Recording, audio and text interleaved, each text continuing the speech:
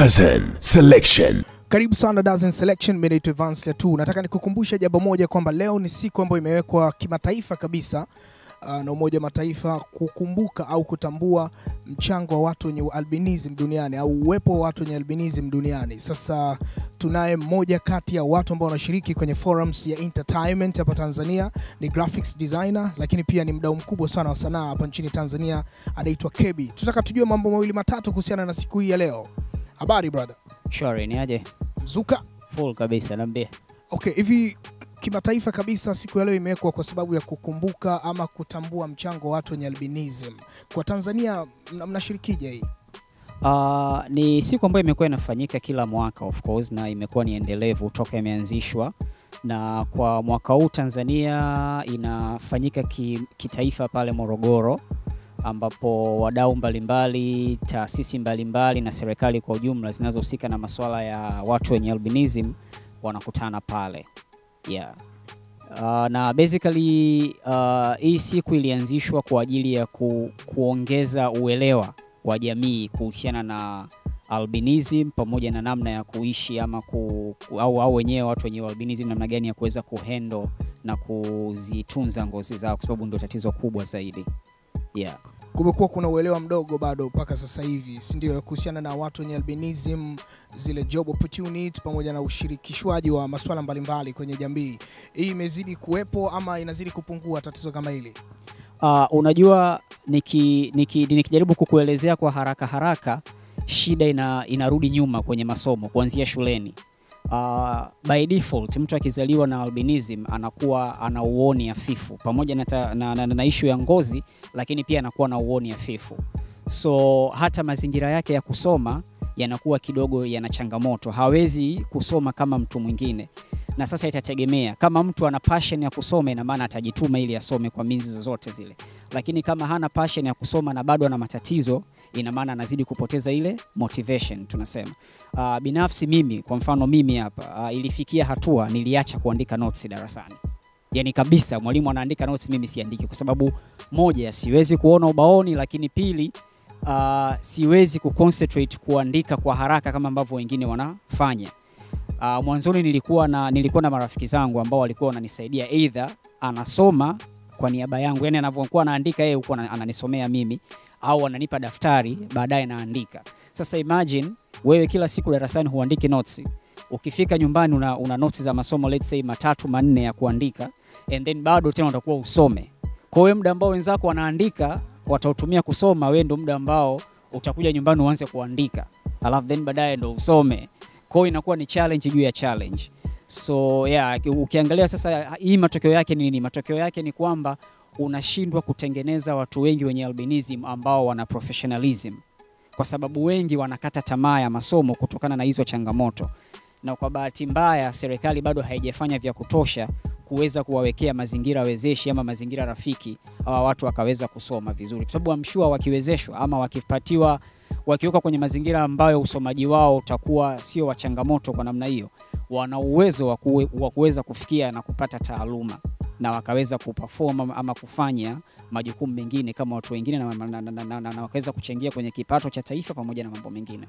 Upande wa sanaa, ushiriki wa watu wenye albinism umekuwa ni mdogo sana, au sio? Nafikiri nyie mna forum yenu mnazungumza, nini inakuwa tatizo? Kwa sababu tulimuona Keisha amekuja akafanya vizuri upande wa burudani na wengine wengi, lakini si wengi wanapewa kipaumbele sana. Ni kutokupewa kipaumbele ama ni nini? Yani hatuelewi kwa nini watu wenye albinism waingi sana kwenye issue za talent. Wapo wanafanya lakini hawapati nafasi. Hicho ndio ambacho naweza kusema, kwa sababu mimi personally kuna ambao nawafahamu wengi tu, lakini pia kitu kingine mimi nafikiri labda tu niwe mkweli, wanafanya lakini walio wengi hawafanyi kufikia viwango vya burudani ambavyo sasa hivi Tanzania tasnia ya burudani imefikia. Kwa hiyo unakuta hata kutengeneza fan base bado inakuwa ni changamoto, lakini wapo wanajaribu, wapo, ila tunachoweza kusema ni kwamba inabidi wao wenyewe kidogo waongeze wafanyie kazi vipaji vyao, kwa maana ya kuboresha ujuzi wao ama skills zao kwenye kile ambacho wanakifanya, kwa sababu basically tasnia ya burudani sasa hivi imebadilika sana. Watu wanajua kizuri na kibaya, watu wanaelewa. Kwa hiyo nafikiri wanatakiwa kubadilisha namna ambavyo wanaingia kwenye sanaa na maudhui ambayo wanayaleta kwenye sanaa wakayafanya yakawa bora zaidi. Wewe umeshiriki kwenye sanaa, lakini pia watu wengi wanatakiwa kujua kwamba wewe ni mmoja kati ya watu ambao mmetengeneza graphics nyingi sana za wasanii pamoja na kazi za sanaa hapa nchini Tanzania, si ndio? Maswali yanakuwa ni mengi sana. Unafanya graphics za kiwango cha juu sana, au sio? Unafanya kazi na back in the days watu walikuwa wanasema watu wenye uoni hafifu kwenye graphics wanapata shida sana. Wewe unaweza kuafford vipi hiyo? Of course ni kweli ni changamoto. Lakini unajua mimi uwezo wangu wa kufanya kile ambacho nakifanya watu wanakiona unatokana na vitu vikubwa viwili. Moja ni passion, lakini pili ni talent. So nafikiri cha tatu naweza nikaongezea ni nia. Kwa hivyo vitu vyote vinanifanya mimi niwe na courage, niwe na nguvu, niwe na uthubutu wa kuovercome tatizo langu la macho na kufanya vitu ambavyo navifanya na matokeo yale ambayo yanapatikana ama yanaonekana mwishoni. Na kitu ambacho huwa naweza nikasema ni kwamba mimi huenda nikatumia muda mrefu kwenye kudeliver kazi. Na sio muda mrefu kwa maana kuvuka deadline, hapana. Labda kitu cha kufanya kwa dakika moja naweza kufanya kwa dakika 2-3 kwa sababu pia kutaka kujiridhisha.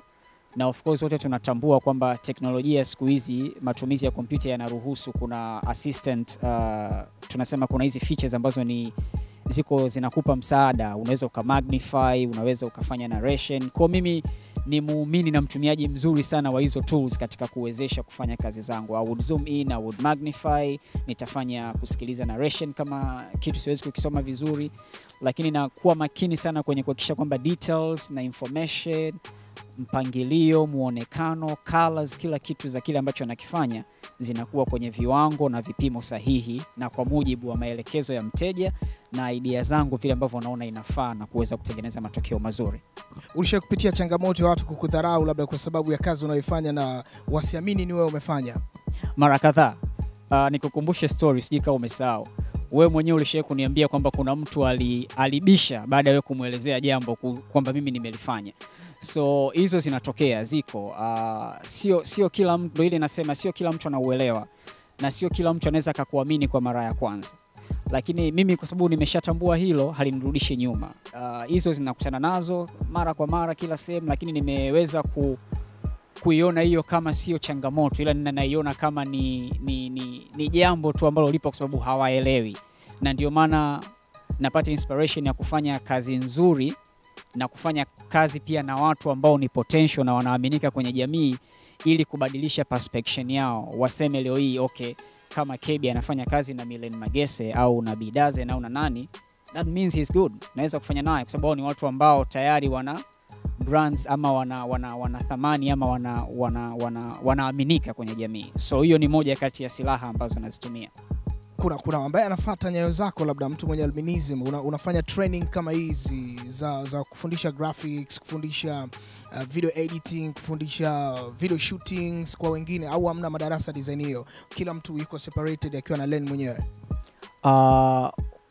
Kuna kijana ambaye anaishi na albinism alishawahi kunifuata, ambaye mwenye albinism alishawahi kunifuata akaniambia kwamba anatamani kufanya kile ambacho mimi nakifanya. Kwa bahati mbaya hatukuweza kupata nafasi zaidi ya kuweza kufanya chochote kwa sababu ya pirika. Lakini wapo wengine pia nimeshawaona kwenye mitandao ya kijamii baadhi, na they are very successful wanafanya. Lakini nafikiri kwa upande wangu mimi ambao na associate nao ni wachache sana. Mimi kidogo niko kama let's say pekee, yani sijaweza kuassociate na watu wengi, lakini nafahamu kwamba kuna baadhi ya vijana wenye albinism wanafanya kazi nzuri sana. Pengine tujue maoni yako na ambacho unakitamani kuhusiana na watu kujua kutoka kwa watu wenye albinism Tanzania na duniani kwa ujumla. Kwanza mimi nafikiri lazima watu waondoe dhana potofu kwamba mtu mwenye albinism anaweza kukupatia wewe utajiri. Kwa sababu kama hiyo ni fact, mimi ningekuwa tajiri mwenyewe na ningetoa kidole changu ama nywele zangu nitajirike mimi kwanza. Why nikamtajirishe mwingine? Kwa hiyo cha kwanza ni lazima tutambue kwamba hakuna ukweli wowote kuhusiana na masuala ya utajiri na viungo ama ngozi ya mtu mwenye albinism. Lakini pia ningetamani sana jamii ya Kitanzania, especially Lake Zone, maeneo ya kanda ya ziwa, yangeishi kama ambavyo Afrika Magharibi inaishi. Unajua Afrika Magharibi ukizaliwa na albinism unakuwa ni mtu special sana kwenye jamii. kiasi kwamba wanavoishi ama wanavokutreat ni kama zamani tunasema akizaliwa labda let's say mtu akaonekana kama ni mtume ama nini, unakuwa mtu fulani ambaye uko very special, very well treated, very well taken care na jamii. So natamani sana hiyo kitu ingeweza kuingia kwenye mioyo na akili za ndugu zetu wa kanda ya Ziwa ambao kidogo wamekuwa wakileta matatizo. Na kitu kingine cha mwisho ambacho pia ningependa sana jamii ielewe kuhusu albinism. Albinism sio ugonjwa, albinism sio ulemavu kwa 100%. Na mtu yoyote anaweza kupata mtoto mwenye albinism. Na hata mtu mwenye albinism anaweza kupata mtoto wa kawaida kabisa. Ni defect tu ambayo inatokea wakati wa utengenezaji wa melanin ama pigment za ngozi ya binadamu. Na kama tunavyofahamu hata wazungu wapo wenye albinism, Waarabu, watu yani nachomaanisha hapa ni watu wa race zote, na pia kuna hata wanyama wanapata albinism. So kwa kusema hivyo ni kwamba mtu mwenye albinism ana mikono miwili, ana miguu miwili, ana macho mawili, yani yuko kama mtu mwingine na anaweza kuperform na kufanya vizuri tu kama ambavyo watu wengine wanafanya. Anahitaji sawa mazingira kidogo wezeshi, lakini mtu ambaye sidhani kama anastahili kuwa moja kwa moja kwenye kundi la watu wenye ulemavu, kwa sababu akiwezeshwa kidogo sana tofauti na mtu ambaye let's say labda hana miguu ama hana mikono, uwezeshaji wake unakuwa ni mkubwa zaidi ili aweze kufanya vitu. Yeah. Labda swali la mwisho kabisa kuhusiana na watoto wa kike ambao wanaishi na albinism. Wao wameonekana yani kuchukuliwa poa sana na jamii kuliko hata wa kiume. Yani opportunities zile za watoto wa kike, issue za kimahusiano na mambo mengine mengi mpaka wanakuja kuwa wazazi, imekuwa ni issue ngumu sana kwa upande wao. Unalipi la kusemea hilo? Mimi ni mtu ambaye naamini sana katika self value, yani katika kujithamini wewe mwenyewe kwanza. Unajua kabla mtu hajakuthamini ama hajakutrust, ni lazima wewe utengeneze mazingira ya kuonyesha thamani yako na kuonyesha kwamba unaaminika. So tukizungumzia watoto wa kike wenye albinism na jamii inaishi nao vipi, ni kwamba wengi wao wanaathiriwa bado na ile hali ya kujiona kwamba wao ni watu fulani ambao wanyonge, hawawezi kufanya jambo. Automatically ukishajiwekea hiyo, unashindwa hata kutumia fursa ambazo zinajitokeza, unashindwa hata kusimama na kuonyesha comfortability yako, kuonyesha confidence yako na kuonyesha uwezo wako.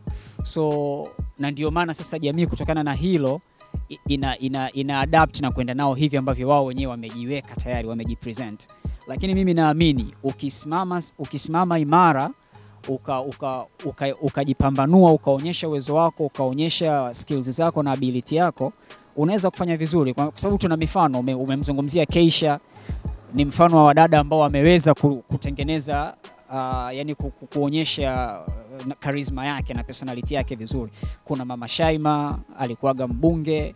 Kwa hiyo mimi nadhani ni wao wenyewe tu, yani kabla watu hawajawaonyesha ile thamani, inaanzia kwao. Kwa ushauri wangu naomba uende kwao zaidi kuliko kwa jamii inayowazunguka, kwamba wao wenyewe waamini uwezo uliokuwa ndani yao, wafanye vitu ambavyo viko positive bila kuogopa ama kuhofia, kwa sababu inawezekana na anybody can achieve anything on this world as long as anaweka effort kwenye hilo. Kwa sababu wapo wengi kama nilivyosema, kina Mama Shaima, kina Keisha, kuna binti siku hizi namuona recently anaibuka, anaitwa Chevawe. She's a very good girl ambaye anafanya initiatives nyingi sana. So vinawezekana. Yeah. Nakushukuru sana kwa muda. Mimi pia nashukuru kwa opportunity. Watu wengi hawazungumzia haya mambo, na yakizungumzwa basi unakuta kuna sababu. Yalizungumzwa sana wakati wa mauaji, lakini naona kama tutaweza kupata platform za kuendelea kuzungumza zaidi, itakuwa ni kitu ambacho kitasaidia sana kwenye kutengeneza awareness na kuwafanya watu wakatambua masuala mazima ya albinism. Sisi kama Dazen Selection tunaungana na watu wote wenye albinism Tanzania, na tunataka tufahamishe kwamba watu wenye albinism wanafanya kitu ambacho hata sisi wenyewe tunakifanya. Ni mchongo fresh sana kama tukiendelea kuwa support na kuendelea kutambua mchango wao kwenye jamii. Usisahau kusubscribe kupitia YouTube channel yetu Dazen Selection, lakini kutufollow pia kwenye Instagram Dazen Selection.